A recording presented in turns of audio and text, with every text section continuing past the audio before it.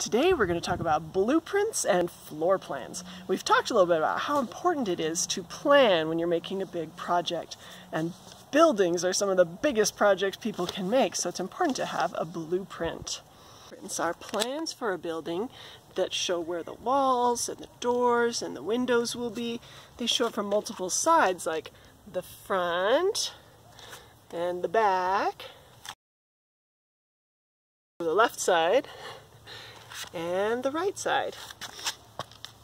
Notice they also have numbers on them to show how big certain parts will be. They have a scale here. 1/8 of an inch on this blueprint equals 1 foot in real life. Some of the blueprints are from the top down, and they're called floor plans. See, this is as if you took the roof off, like if you're a huge giant and you took the roof off the building, then you could see inside from the top.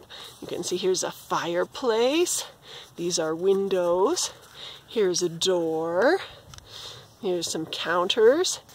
These lines here represent stairs, and all these lines represent walls. So you can see doors and windows and walls in this blueprint.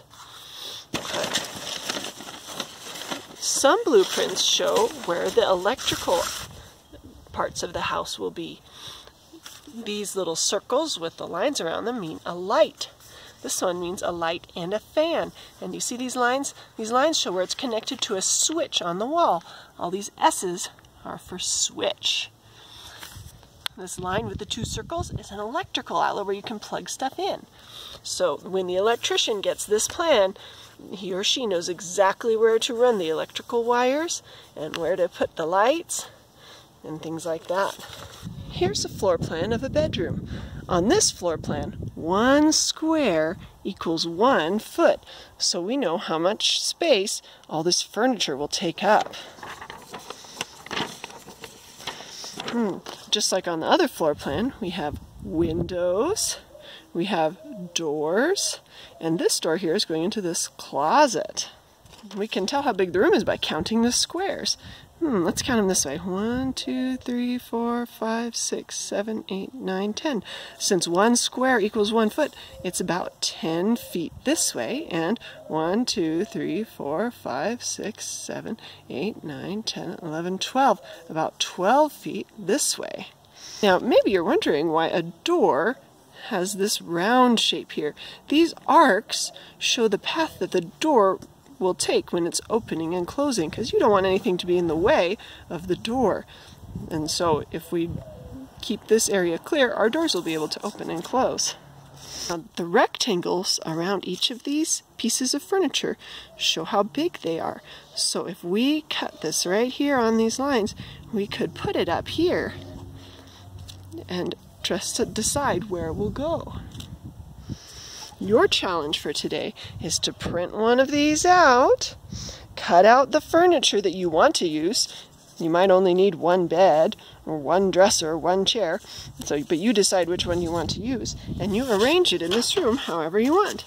Maybe you want your bed by the window so you can look out and see the sun when you wake up, or maybe you want a big desk because you like to draw. Maybe you want a lot of shelves because you have a collection you want to display. It's up to you, but keep in mind that you need room to walk through your doors and walk in between all the furniture. If you can't print one of these out, or you want to make a floor plan of your own room instead, there's a link to some plain graph paper, or you could just draw it on regular paper. If you want to make it to scale, you might need to measure some things at your house to see how much space they take up. You can use squares or a ruler to make your drawing to scale. Just make 1 square, or maybe 1 centimeter, equal 1 foot or 1 meter.